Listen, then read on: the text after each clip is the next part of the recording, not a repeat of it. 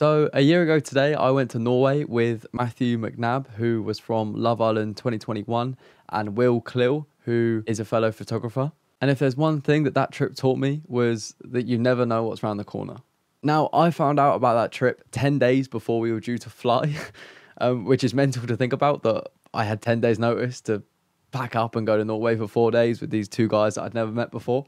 But it was probably one of the best experiences I've ever had. It was a very prominent point in my life. And what's so important about this trip is I want to use it as an example, as you don't know what's around the corner and you don't know what's next.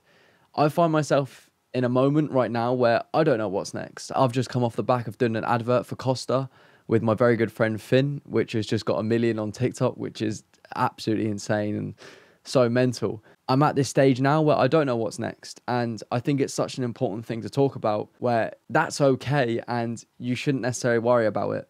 I want to use the Norway trip as an example of, I didn't know I was going on that trip 10 days before I went. And it ended up being such an important moment of my career. It's so important to focus on the now and focus on how you can become better at what you do, whether that be in filmmaking or photography. All the other stuff will follow that hard work and focus. I was none the wiser 10 days before Norway. Another Norway could be 10 days from now. And I'm kind of speaking it into existence as a reminder to myself to remember, stop wasting so much time worrying about what's next and just focus on becoming better now. And it is difficult because with this business, money is such an essential part, but it's not the most important. The most important is to focus on becoming better and being prepared for that next job. And genuinely, the most important part of all of this is to enjoy the process and enjoy the fact you're getting better, and not worry about the other stuff and just focus on creating and becoming better. And it's crazy to think that Norway was a year ago this week.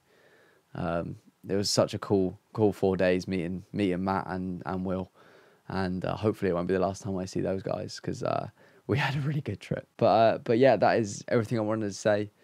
Please use it as reassurance and just focus on what you really can control now. Definitely speaking this into existence to remind myself to remember those exact things. But yeah, I hope you've had a good week, and I will see you soon.